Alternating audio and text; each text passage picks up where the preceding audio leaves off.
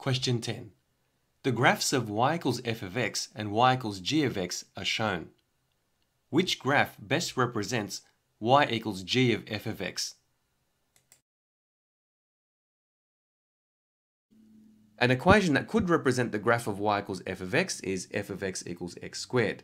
And an equation that could represent the graph of y equals g of x is g of x equals 1 over x minus 1 plus 1.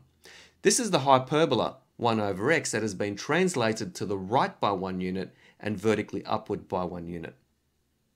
Now the composition g of f of x is found by replacing the x here with f of x. So that equals 1 over f of x minus 1 plus 1. But f of x is equal to x squared.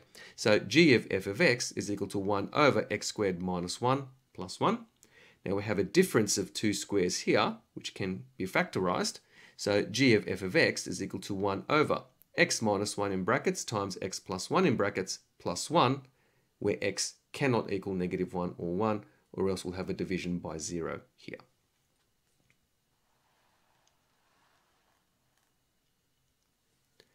Now the graph of y equals g of f of x is even, since 1 over x squared minus 1 plus 1 is equal to 1 over negative x in brackets squared minus 1 plus 1.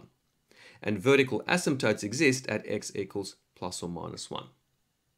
Now when x equals 0, y equals 0, so the graph will pass through the origin. And when x equals plus or minus infinity, y will tend to 1, so we'll have a horizontal asymptote at y equals 1. Therefore the answer is option B.